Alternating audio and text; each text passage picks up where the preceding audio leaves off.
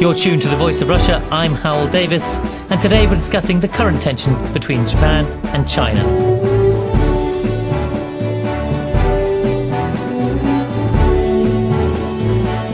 Japanese and Chinese diplomats met on Wednesday for urgent talks over a group of disputed islands in the East China Sea. Those negotiations on the fringes of the UN General Assembly meeting seem to have had little success. At the heart of the dispute are 5 small, largely barren islands called Senkaku in Japan and Diaoyu in China. The latest row over them began this month when the Japanese government said it would buy 3 of them from a businessman. That move triggered angry protests in cities across China, forcing Japanese businesses there to close and a warning from China that economic ties could be affected. So does this tussle over the islands illustrate relations between Asia's 2 biggest economies are at a particularly low ebb, or is this a minor blip in their often stormy relationship?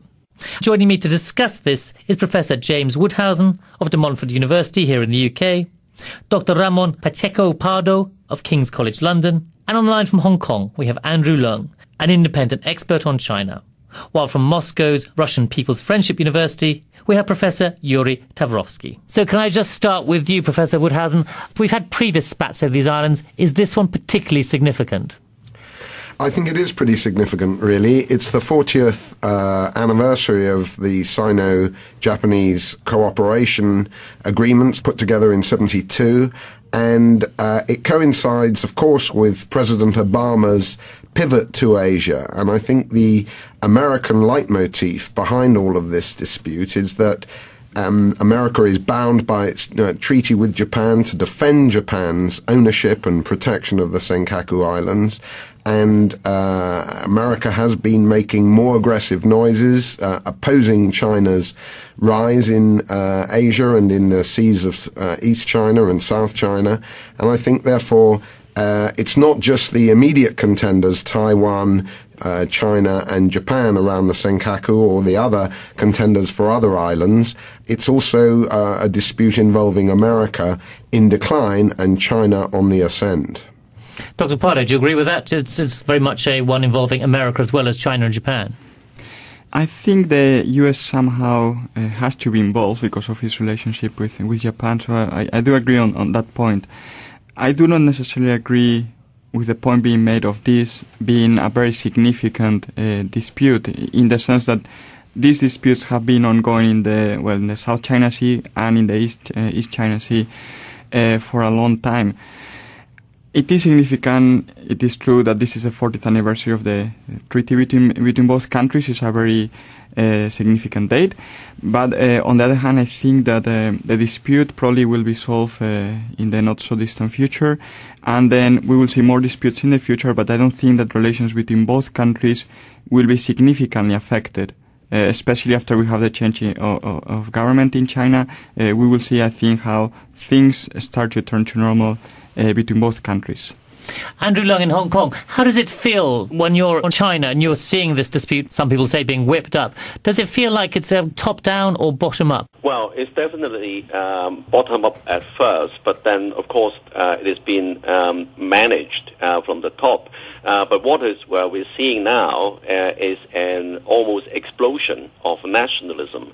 Dating back to the recent history. Don't forget, China was invaded by Japan, and some of the old atrocities, memories is still fresh, and now some of the old wounds are being reopened in China. Added to this, of course, is Japan's perceived failure to admit to its past guilt. I mean, there are certain denials of past atrocities, not only to China but to Korea as well. Now, as my colleagues were saying, I mean, this dispute have been with us for a long, long time. So what's so special now? But what is special now is that Japan has been extremely assertive in exerting its claims, and this, of course, puts China in a very, very difficult position. There is no way that the China's leadership, least of all the new leadership, could be seen to be weak in face of Japan as a past aggressor. And as China's economy is now the second largest in the world, and the national pride in China being a powerful nation now, would prevent any kind of appearance of weakness. So I think that this is significant, and this kind of conference of forces, of dynamics, is what makes this current dispute unique. Professor Tavrovsky in Moscow, yes. Is there a danger perhaps of escalation, as we've just heard from Andrew Lung, of perhaps even military confrontation? Well, I don't think that there'll be a real big-scale military confrontation, let's say war. I think that both sides are not interested in a war. They are not prepared for a war. Maybe in a few years it will happen, but not now. And, a few days ago when the Chinese flotilla consisting of almost 1,000 fishing ships was moving towards the Diaoyu or Senkaku, and there were some Chinese patrol boats, and 6 big Japanese patrol boats were in the Senkaku vicinity. Well, the world was expecting something to happen, but then sort of miracle happened, and there was no confrontation, and nobody knows about that flotilla. Fortunately, United States Defense Secretary Leon Panetta visited first Tokyo and then Beijing, and so maybe it was taken as a pretext for both sides to stop the hostilities. And right now, this morning I was reading an article in a very important Chinese newspaper called Global Times. It's published in English, but it belongs to the Central Committee of the Communist Party. And the title is "Risk of Armed Asian Conflict on the Rise, but Trade Links Rule Out War." And they several times underline that there won't be any war. One certain thing is that a war is unlikely in the Asia-Pacific. Sorry, Dr. Woodhausen, you're trying to come in here, I think. Well, I quite agree that, the danger of an immediate war shouldn't be exaggerated. But I don't agree with Ramon, my friend here, that the dispute will be resolved anytime soon. I think it could go to the back burner, but I don't know that it's going to be resolved, because behind it is not oil resources or even nationalism, certainly on a scale of the pre-war era in Japan and China. There's a bit of nationalism, but the protests in China don't compare with the strikes against the regime in China, which are much more violent and many more people involved. There are more, mobile phones taking pictures of a Japanese car being hit in the tires than there are real explosions of mass anger. I think that's been overdone by the press, although I'd be very interested to hear what Andrew Lung says about that and the real scale as opposed to the reported scale of the protest. But I think although an immediate war isn't likely, there is a lot of history on both sides, and therefore, the fact that a flotilla doesn't get embroiled in a really violent action doesn't mean that couldn't happen tomorrow, and that couldn't lead to a dramatic raising of tensions in the whole area. I'm surprised to hear from one of your interviewees that neither China nor Japan are prepared for a war. I think if you went to their armed forces, they'd tell you they were very prepared.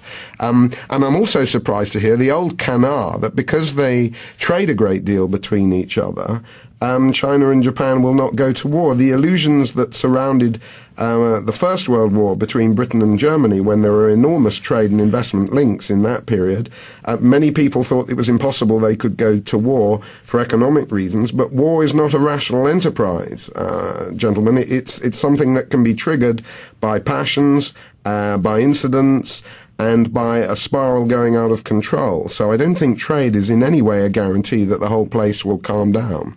Dr. Pardo.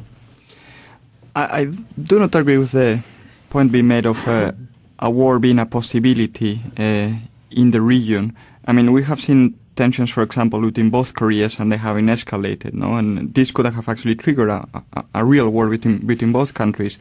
And I think the situation is similar in between China, Japan, and even including Korea, Taiwan. What I think is that military confrontation in East Asia, it is highly unlikely, not only because of trade links, but also because we have many, for example, foreign minister meetings that take place at least once a year. We have many meetings between the militaries of the different countries. So we see an increase in contacts that go beyond trade that make this unlikely. So I'm not saying the situation is as calm as it might be within the European Union, for example, but we do see all these links, including the +3 countries, ASEAN +3, countries in Northeast Asia themselves, that I think make war quite unlikely. And I think, if anything, the probability of war has been decreasing since the 1980s, basically since the end of the Cold War. You're tuned to The Voice of Russia. I'm Howell Davis. And today we're discussing the tension between China and Japan. I'm joined by Professor James Woodhousen of De Montfort University here in the UK, Dr. Ramon Pacheco Pardo of King's College London, and on the line from Hong Kong we have Andrew Leung, an independent expert on China, and from Moscow's Russian People's Friendship University we have Professor Yuri Tavrovsky. Andrew Leung, to go back to the question that was posed, when we saw these pictures of protesters in China, were there more people taking pictures on their mobile phones that were actually protesting? Definitely there are people always taking pictures on mobile phones now. The mobile phone population in China is the largest in the world. But nowhere in recent history have we seen such a wide scale of protest across different cities in China, over 100 cities, all over the nation. Yes, there was some official participation and even connivance, but I don't think it's all whipped up, sort of by the Beijing. This, as I was saying, and unleashing sort of pent-up nationalism, especially against Japan because of history. Now, going back to war, my colleagues are quite right. I mean, both countries are prepared for war, but I'd also agree with my colleagues that neither of them wants a war. But I think that the tragedy sometimes is that it's a tragedy of unintended consequences because things can get out of hand very quickly. Professor Tavrovsky, we have the Chinese this week launching their first aircraft carrier. Do you see any significance in this as a way of saying to Japan and America, look, we're capable of moving ahead militarily? Well, I think this is purely coincidence. But of course, China is beefing up its navy. 90% of Chinese experts go by sea. So, and there is an opportunity, the possibility that, say, America, because it tries to contain China, will somehow try to squeeze the Malacca Strait or other shipping lines. So China is trying to beef up its navy. And but as my colleague from Hong Kong stressed, China is now much weaker than America. But speaking of America apparently is not interested in full-scale war in Asia-Pacific. What it is interested in is low-intensity conflicts and operations. If a war starts between Japan and China, then America will have to take a crucial decision. According to the Japan-America Security Treaty, it has to help. And Foreign Secretary Clinton several times reiterated that America will help. On the other hand, Defense Secretary Panetta stressed both in Tokyo and in Beijing that America doesn't want to take sides in this conflict. And another very bad consequence for America is that there are many influential politicians in Japan now demanding Japanese nuclear arms to confront Korea and China. So I don't think America is interested, and it will allow the Japanese to go to war. As for the Chinese, I think that Chinese Communist Party controls its armed forces, and it won't allow any, accidental use of arms. So I'm still insisting that neither side is prepared or inclined for a real war. Professor Woodhausen, are we in danger of talking this up too much? I mean, both these countries, China and Japan, do have leadership elections or leadership changes coming up. Is this perhaps not just saber-rattling by some people within the various governments to try and make them look good, basically, ahead of these leadership changes? Well, I don't think even Andrew Leung in Hong Kong, and certainly us Europeans and Tavarovsky in Russia are really talking anything up. We're not the guilty parties for the tensions that are happening there. And, alarmism really isn't going to help anybody. I'm sure there's a lot of common ground here.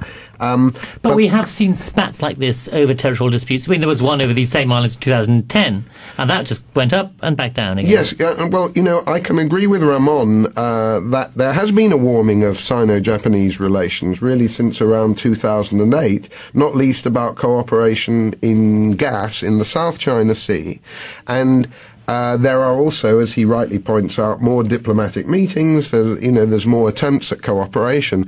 But we also know, don't we, from history, that just as things can spiral out of control on the ocean, they can in diplomatic negotiations. If you don't meet the right person at the right time, you say that your diary is too full, and so on. Offence can be taken, face can be lost, which is nothing to exaggerate by us Europeans, but I think is a little bit of a factor in Asia, not losing face. And the weakness of both China and Japan's governments at the moment, with all the shenanigans around Xi Jinping going lost for 10 days, and now Yoshihiko Noda, having just 20% support in the polls, we shouldn't force it into a sort of Western narrative that, they all want to wag the dog with nationalism and all of these things and to distract attention. It's not quite so simple. But I don't believe that the popular passions in China about Japan's very regrettable, Japanese imperialism's very regrettable intervention in China, I don't think the younger generation in China feels all the things that we could so easily ascribe to them. It's a long time. It's not recent history. They've lost uncles and grandfathers to this, but many of them know, and I've talked to them, that young Japanese are no more responsible for what happened in the rape of Nanjing than are young Germans today responsible for the Holocaust. I think what is dangerous about the situation, but there is a fundamental difference, having lived in China myself, is that you talk to young Chinese people about the Japanese occupation, they'll get very upset about it in a way that wouldn't happen with European children talk about the Second World War, I think. It still is a live issue, the Japanese occupation, in a way that it isn't in Europe, no? Well, it's bigger, but if you talk to Jews or Israelis about the Holocaust, you'll find similar emotions, and I don't want to take anything away from that. What I'm saying is that the simple Western narratives of it's all nationalism and all of that, or it's all resources, or even, and there's much more grounds for this, that it's trade routes and so on. They're all very well, but I think the striking thing and what is new about the situation is the arbitrariness of international relations. Let's not forget that, Japan and Korea are in dispute on the Dokdo Islands, as the Koreans call it, and yet Japan and South Korea are both allies of America. Let's not forget that Obama couldn't really decide whether to intervene in Libya or in Syria and in these kinds of places, and a lot of the time you're fighting wars nowadays, for example, the British in Afghanistan, for reasons that change by the week or maybe no reasons at all. So in this respect, the simple slights on the ocean waves or in the diplomatic conference room and desires to move ahead in the opinion polls or to be re-elected or these sorts of things, there's an arbitrariness to international relations today which is not to do with resources and trade routes and so on, but is to do with what side of bed you got out in the morning, and that is very dangerous. Things can go out of control there. A full-scale war,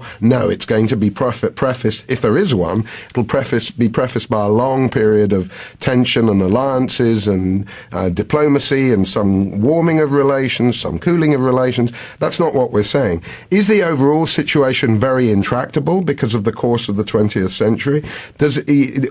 Have things calmed down in the past and therefore they will definitely calm down in the future? No, it is a bit intractable, becoming more intractable. And things are not guaranteed to calm down. No war tomorrow, but it's not guaranteed to calm down. You're tuned to The Voice of Russia. I'm Howell Davis. And today we're discussing the tension between China and Japan. I'm joined by Professor James Woodhausen of De Montfort University here in the UK, Dr. Ramon Pacheco Pardo of King's College London. And on the line from Hong Kong, we have Andrew Leung, an independent expert on China. And from Moscow's Russian People's Friendship University, we have Professor Yuri Tavrovsky. Dr. Pardo, did you see it as becoming more intractable or less? I think there has been a failure in dealing with these issues properly, the East China Sea and the South China Sea. So in a sense, it is true that it is becoming more intractable insofar the longer this goes on, obviously, the more and more each country is going to defend its own position. So we have seen attempts, for example, through the ASEAN Defense Ministers Plus, to have more countries involved in dealing specifically with the South China Sea, and this hasn't really led to anything yet. So in a sense, it is true that if countries in the region, and I include the US here because of the military presence in the region, if they are not able to solve these issues soon, or let's say over the next 5-10 years, then the positions are not going to change from either country. And I think even Andrew mentioned before, within Japan we see an increase in assertiveness, which is a very important change in East Asia. This is something that wasn't there before. And the more assertive generation of politicians in Japan are less willing to compromise and are definitely less willing to give way to the demands of other countries.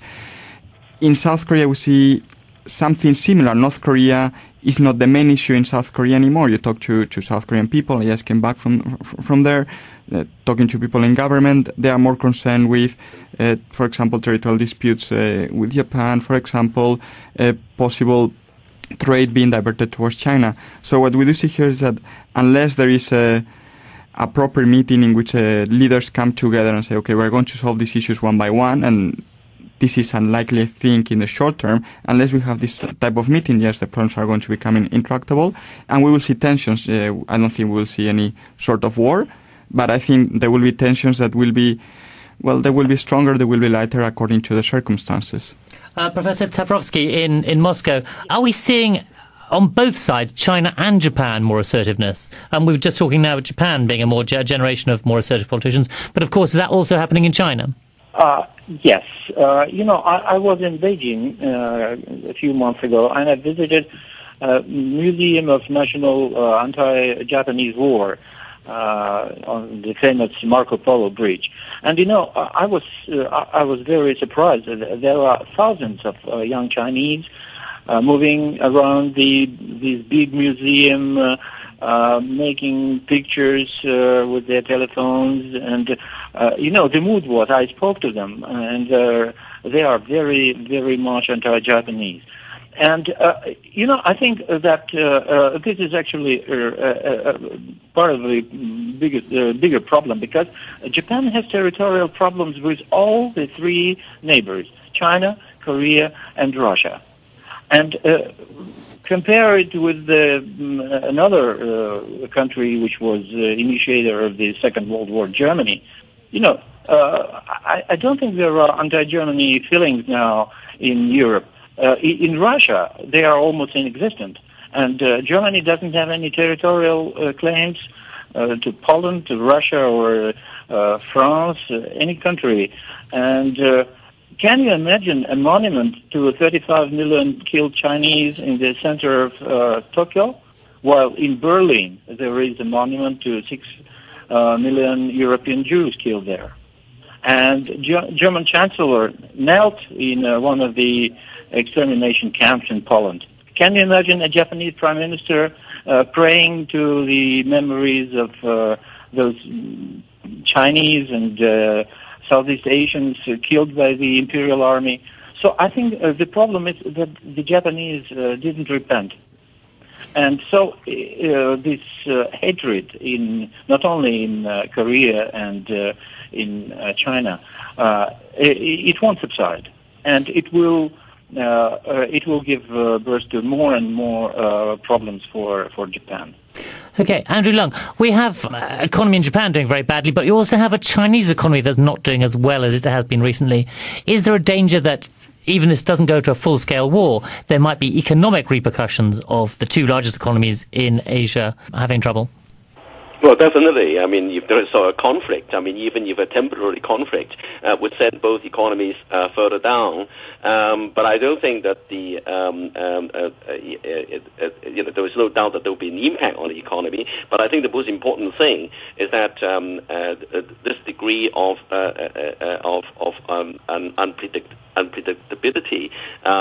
My colleague referred to this as arbitrariness, or I would refer it as serendipity. In other words, unintended consequences.